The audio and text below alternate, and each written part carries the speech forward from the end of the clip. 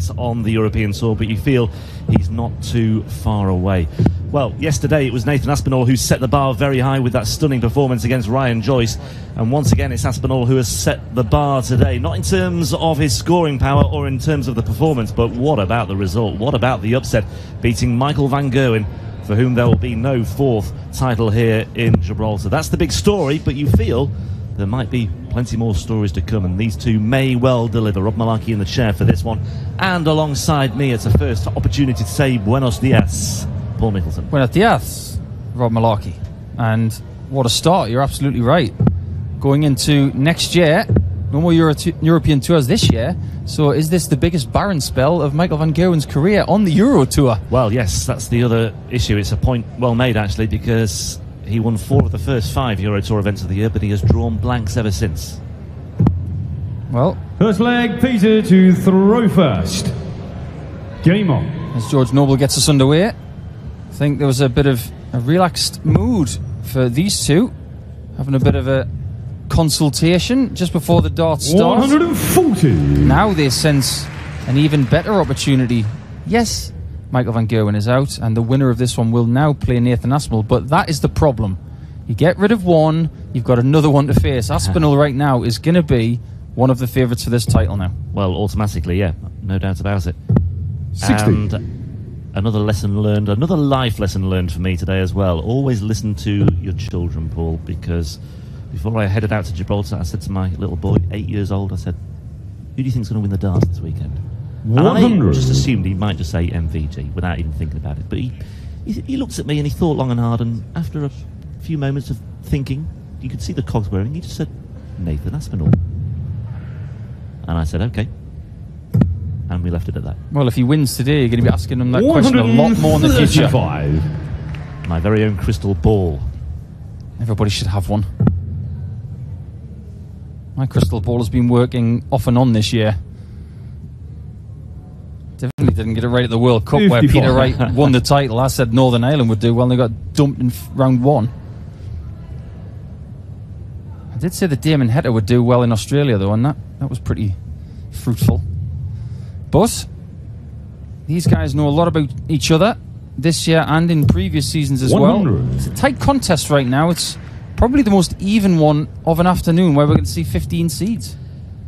Yeah, Kim Huybrechts, the sole surviving qualifier, former European 60. Tour champion himself, up against James Wade in our third match of the day. And it's a big match for Huybrechts as well, because he's looking to force his way into the European Championship field. A win today for Kim Huybrechts, and that will be mission accomplished as far as he is concerned. An anxious wait back at home for Ross Smith today. That's the simple formula, the very simple equation that faces us today. All the permutations have been ironed out, bar one. It's actually good for Ross that he knows exactly what needs to happen. It's not one of those silly scenarios, but this could be silly. 120. Almost perfect. 112. Ross Smith knows it's out of his hands. He's going to have 30 minutes of sheer anxiety. Yeah, and he'll be waving a big James Wade flag at home.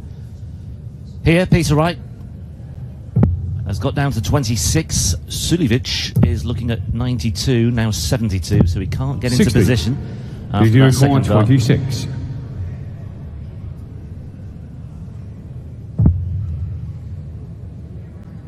Double 4 coming in. Yeah, good adjustment. Right. Just looked at that flight inside the 13 single. Game on. And just flew it over the top of it, because it was a really good line. Got the weight perfectly as well. Yesterday, Peter Wright, playing against Dyson Parodi, he went on the stage 100. in his usual fashion. But during the game, he looked steely. I think he went up there with an attitude of, I'm going to beat you 6-0. And he looked genuinely cheesed off when he only beat him 6-1.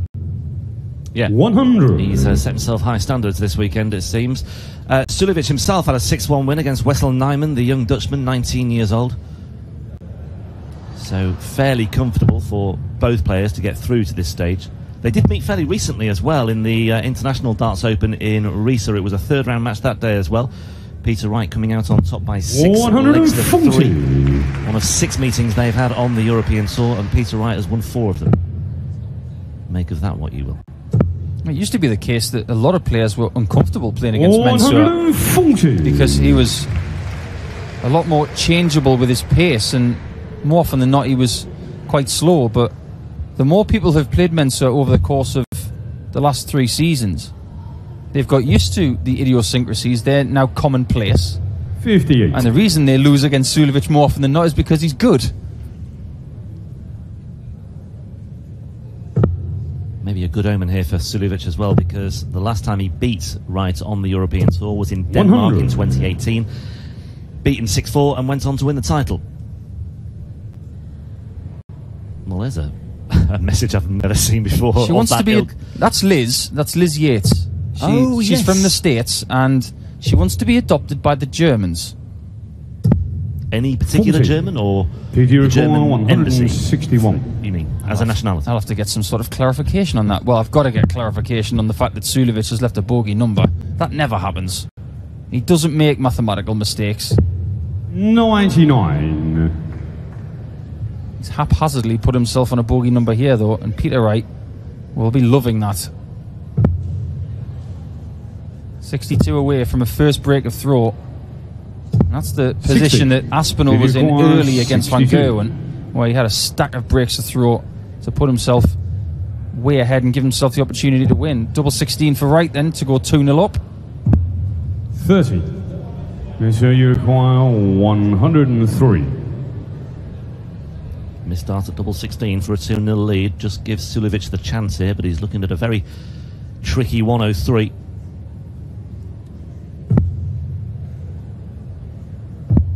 Oh no. Oh, now. I feel his pain. It's Well. horrible hitting a double 15 when you need a single. I've been there. 91. It's a horrible feeling.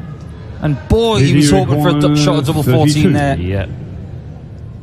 Well, we've seen Suljovic leave himself a bogey number. We've seen him hit the double when he He's on wanted the a second single, leg. and Peter Peter Wright Wright. didn't stand on the ceremony too long there either, did he? 2-0. Third leg, Peter to throw first. Well, Suljovic simply Game has to on. put that one behind him and move on.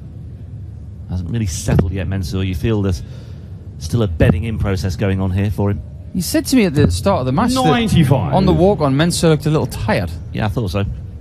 Sometimes the constant heat of the Gibraltar region, right at the southern tip of Europe, it can sap your energy. 60. It's really tough. You've got to drink a lot of water, and you've got to get as much fresh air as possible, because the practice room is quite stuffy, and as a lot of our viewers know, we can't have air conditioning in the practice room or on the stage because it messes with the 85. dart flights. So you've got to get used to the heat. Yeah, it's a little bit more oppressive today as well. It was a very cloudy, dismal start, but the 140. clouds soon disappeared. The sun shone through, and it's very warm. I think it's the warmest day of the weekend so far. I'd agree with that. I was out on the water this morning looking for some dolphins, found them, and Good place to go to find them, to be honest. absolutely looked over at the rock and you could barely see it. It 100. had its own little ecosystem around it of grey clouds. Looked very murky. And I understand you were working on a little feature featuring, the two ladies on stage right now. Yeah, it's great to have 140. both of the ladies on stage. Usually they have one gentleman on the left and the lady on the right, but they've got both of the ladies on there for this game, and they were on the boat with us, and we've done a little chat with them, a little interview for the dart show, which will be aired later in the week. 161.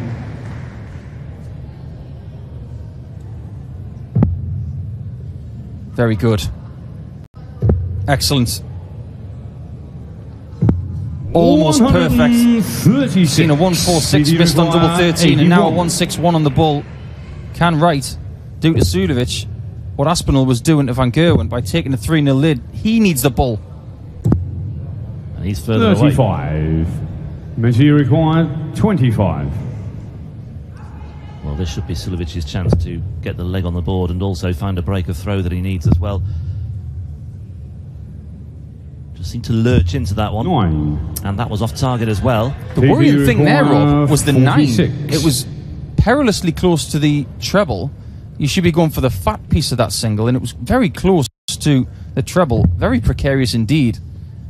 But Wright should take advantage. Plenty of room. And does so. That's a lovely kiss off the flight. We'll pick Mensah to throw first. Game on. Yeah, once again, just making the most of a Suljovic slip up there, as he did in the 27. previous leg. A 17 darter backed up by an 18 darter. It's not stellar stuff from Peter Wright, but he'll be more than happy with the way the scoreboard's looking right now.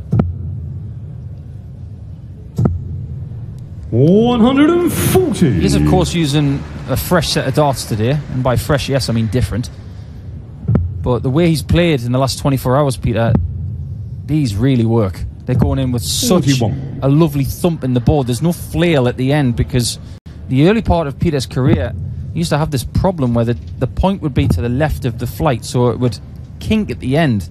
And he has constantly been 60. trying to correct that with grips, with different weights of barrel.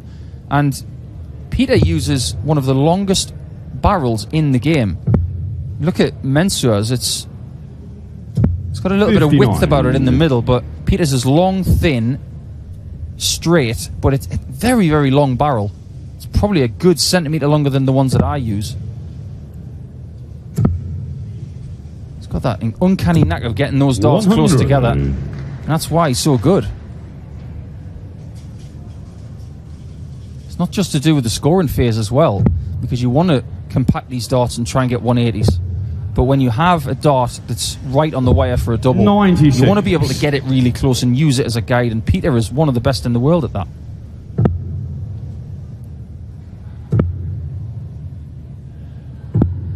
$93. There's a few noises coming out of the mouth of Snakebite after when he throws a really bad dart. That's two at the bullseye now that have been outside the 25. Not quite as vocal or vociferous as Michael van Gerwen was at times against Nathan Aspinall in our opening match of the day. Now then, Mensur, maybe that will just breathe new life into this particular match, because he needs something just to get himself going, I think. Although he won't get the opportunity, because Peter Wright has found a 108 checkout, and that's more like it. A 15 darter, and again it's very assured, it's very confident stuff. And well, Suljovic, you just wonder whether things are just beginning to catch up with him. He had that success in Austria at the end of August. He had that terrific run to the recent Pro Tour final as well. 100. And he's just not really at the races so far. If that is the case, is that going to have an effect on his assault on the Grand Prix? You'd probably say no. 190. I'm going to say no right now because he's just at a maximum. But the thing about Dublin is you've got two Pro Tours, one on the Friday, one on the Saturday, and the Grand Prix starts next Sunday. So after that, it's 100. one game per day, and they're the tournaments that the players really, really like. The Match Play, the Worlds, the Grand Prix. One game a day, and they can focus for just one huge effort. That's what makes these tournaments so hard to win, because on a Sunday you've got to win 4 times. Well, dare we dream of the 9 darter from Mensur? 6 perfect darts so far. He's in position, and this would be the perfect way to 131. As he get himself going. 141. Here we go, 6 years on and more since Ross Smith here in Gibraltar, and he finds the treble, but the wrong one. Well, 7 perfect darts of sorts make that 135. Interesting leave. 170. Very interesting leave. Not quite sure what the thinking was there, but I think Mensur's got to the stage now where, you know, anything will do. He might not even get a shot at it. After 9, he's on 6. Peter Wright is on 25, but only just. What an effort to steal that leg away from Suljovic. Maybe this is why, because you can see plenty of that. He says Mensur. George says Suljovic. Well, a curious thing. We had Mensur throwing 6 perfect darts. He then left himself 6. Peter Wright steps in looking at 170, missed the bullseye for the big finish, and then Mensur steps in and finds double 3 with his 3rd dart. I don't think anybody could have scripted that. 58. I don't think I've ever seen a 10 darter on double 3. I've seen one on double 1 a couple of times. It was actually done last weekend by Conan Whitehead. He went back-to-back 10 darters, and one of them was on double 140. That's Whitehead, yeah, man we've seen on the European Tour this year. Affectionately known as the Michael van Gerwen 10 darter, because he was the first person to do it. But then again, he's got plenty named after him, so maybe we should call it something else. 190. Well, Mensur Suljovic is not, as I mentioned yesterday, a man who is renowned for his 180s, but he's finding that treble 20 bed on a very regular basis all of a sudden. Well, we saw in the last game someone get a huge lead, and then all of a sudden Van Gerwen couldn't miss for 2 or 3 legs. Pretty much the same in this game right now. Suljovic is starting to charge, and for the second time in this match he's left 1-6-3. Curious. Very curious indeed. However, it may well be 59. that Mensur has 6 darts from 1-6-3 anyway, and he has. Yeah, Peter needed that 57 to leave a finish. I'm surprised he didn't go for the 51 to leave the 170. Maybe he thought it was a do-or-die shot, get the treble, or I'm pretty much toasted anyway, because Suljovic is going to come back for 66. Yeah, again, it's the margins for Mensur as well. He was looking for the treble to leave double 16. 145. Okay, potentially 2 darts, 66. These are the sorts of advantages he needs to give himself. Needs to give himself every possible opportunity. However, that will do very nicely indeed. Double 6. He took out double 3 last time. Double 6 is found as well. And that's a bit more like it, and a bit more reassuring for the Suljovic camp. Game on. Do you think Mensur Suljovic's ability to hit treble 14 is underrated? You know, if you think about winning in Vienna for Mensur, 100. he won it with a 70 checkout on treble 14, double 14. He did. And he does spend a lot of time wiggling those fingers before he goes for a treble 14. And I think it was a 14 dart leg as well, that. Probably. 100. I wonder what 14 is in any sort of Slavic language. It probably is Mensur. I know what 15 100 is through the tennis scoring, but gosh, I'm not going to Google this. I should know this. I'll work it out. Yeah, most players know what 20 is in a few 70. languages. I think 14 in Russian is Chetilanatet, so it's probably something like that. I'm glad you said that. 135. I'll have to ask Anastasia Doromislova the next time I see her. The best Russian dart player in the world. And another player leaving a bogey number. What is going on? Calculators out, guys. 100. Doesn't matter though. 166 is a nice number if you want to try and set it up. You're always thinking 134 if you're on that number. But from this position, Suljovic will be thinking, if I can get a 140 here, I've got a realistic chance of getting this leg. He doesn't want to leave himself on 131. So he may switch here. 19's a bull. The reason he's done that is because he's given himself an out now by getting a 25 or a bull on the first start, but he's got to rely on Peter not taking the 108 again. Got it earlier. Can get it again. Has to readjust. Back to the left of the hockey. And once more he's done it. That's clinical from Snakebite. To throw first. That was close. You were close. Chetilanatet in Russian. It's Chetlanaest in Serbian. I was on the right line. On the right lines there. Anyway, whatever language you speak, this is the Gibraltar Darts Trophy, and Peter Wright is closing in on a place in the quarterfinals. I don't think he'll take too much satisfaction from the performance. I think it is all about the result today for either of these two. Suljovic has started to breathe life into this match, but maybe, just maybe, he left himself too much to do trailing 4-0 as he did. One of the beautiful things about this game is that there is a language of darts. 140. Spoken with the dart and the board.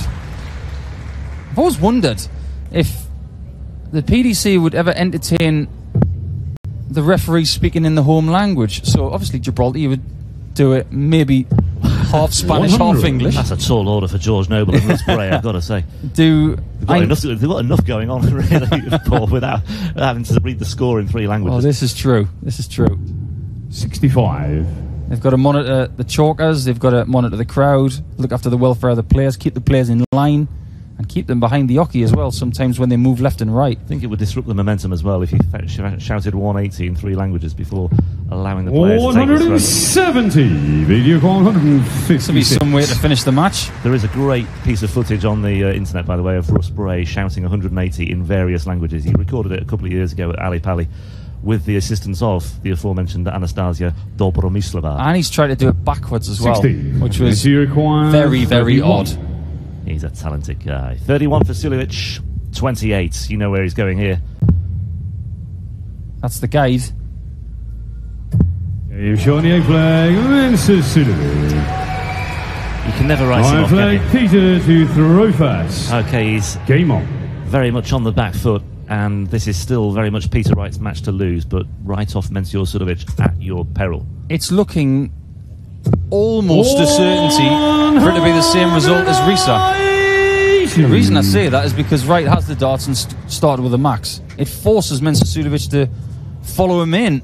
And he may well do so. 180 plays, 180. Great start to leg 9. Well, Peter Wright's opportunity for 9 perfect darts has fallen by the wayside. 100. Still advantage Wright. Sweat going down the left cheek of Suljovic. 100. And he matches the ton of Snaky. What a great camera shot that was as well. You could just see that little bead of sweat cascading down the left side of Suljovic's face. But this is Peter Wright's match to lose now, certainly in the ascendancy once again. Gets himself down to a manageable 81. He'll be a little bit disappointed with that 3rd dart, but still firm favourite now. Yeah, when you've got the darts to win 26. the match, this is where you really want to be. You want to be sub 100 after 9. Puts massive pressure on your opponent. You could take care of it in 12. Double 6 for Peter Wright. Not there yet, but mercifully from his point of view, Menzior Suljovic is stranded on 195. That's one thing you don't want to be called in darts. Merciful. There's no mercy in this game. Straight into that single 5 again, but he's recovered well on this occasion. Peter required 12. Well, this for a 13-darter for Peter Wright. A 14-darter will do very nicely indeed as well, and that's exactly what he's got. And the match. And Peter Wright remains on course for a